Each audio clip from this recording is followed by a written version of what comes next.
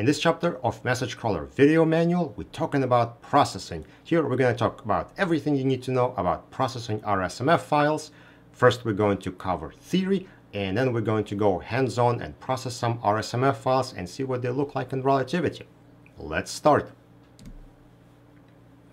First thing, requirements. You must be on Relativity 10.3 Plus or RelativityOne. 10.2 has partial support for RSMF, but you probably don't want to process your RSMF files in that version.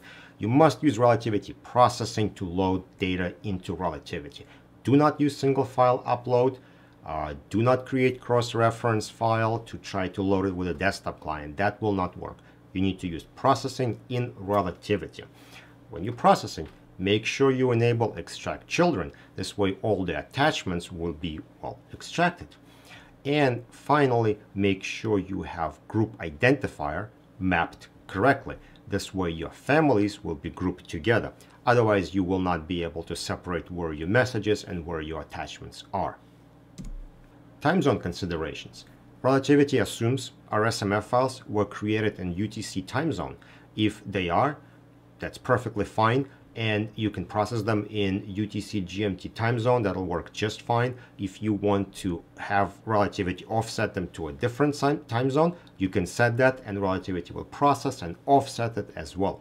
However, if you already exported your data from forensic software in, for example, Eastern time zone, and then if you're going to set Eastern time zone and processing, you will offset your documents twice. Once during forensic process and the second time during Relativity processing. So if your data is already in Eastern and you want to leave it as is, set your processing profile to UTC.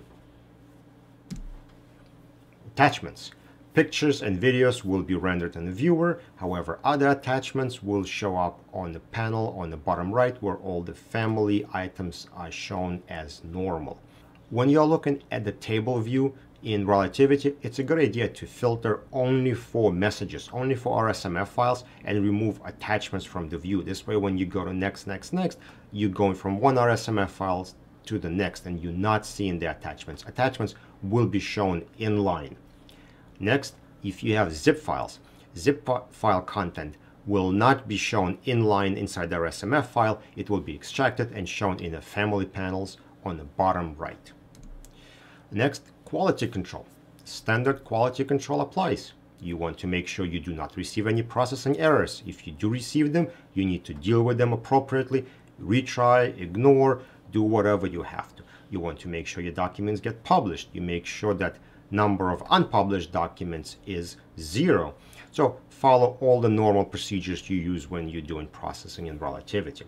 However, there's one more check that I encourage people to do, and that deals with large RSMF files. There's certain timeout errors or memory errors that can cause attachments not to get extracted in the large files. I've seen that in a test environment on rare occasions, and what I encourage people to do is to sort your process data by size after it's in Relativity and then check the attachment count. So if you see large RSMF files and the attachment counts are 0, well, there's probably something wrong and you may need to examine that. Relativity is aware of this behavior and they're working on improving that.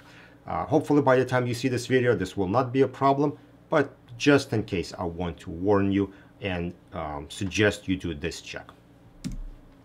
All right, let's jump into the demo of processing. In the previous video, we exported a couple of RSMF files to my desktop. So this is where they are. I am going to copy them and I'm going to put them in my processing source location. So these are going to be RSMF4 created from a DAT file.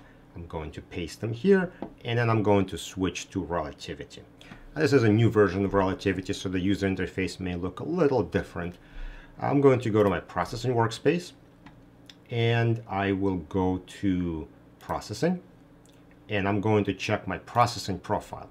So just like we talked before, we want to make sure our extract children is set to yes, and then all your options is you set whatever you're comfortable with. Your CR and extraction, I suggest you leave them all on.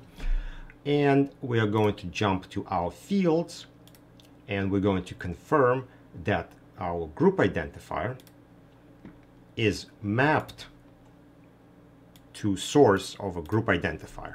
So group identifier is the ID, which file belongs to. This is used to identify group families and so on. So you want to make sure you have the source set up.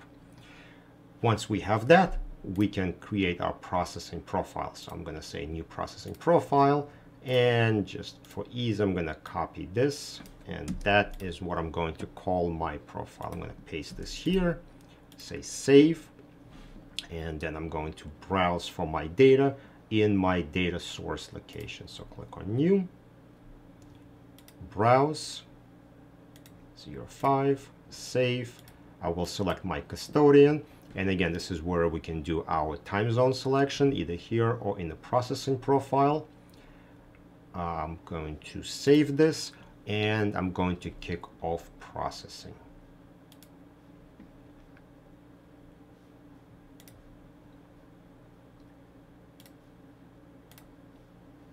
All right, so let's give it a couple of minutes to finish. Okay, now processing had finished. We don't have any errors. So we are good to publish our data. I'm going to click on Publish Files, I'm going to hit Publish, and give it another couple of minutes.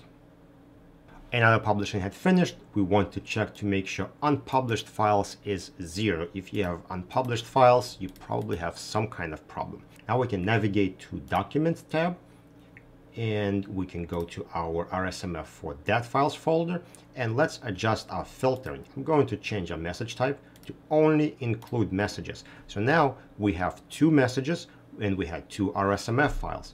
And if we're gonna go next, we'll be going from one conversation to the next. So clicking on the document, we're going to switch to a native view, which will show us our conversation. This is a conversation between multiple people. And we see we have animated GIFs, pictures, and we have other content we can click on. And of course, we have a timeline on the bottom. And just like that, we successfully processed our data into Relativity.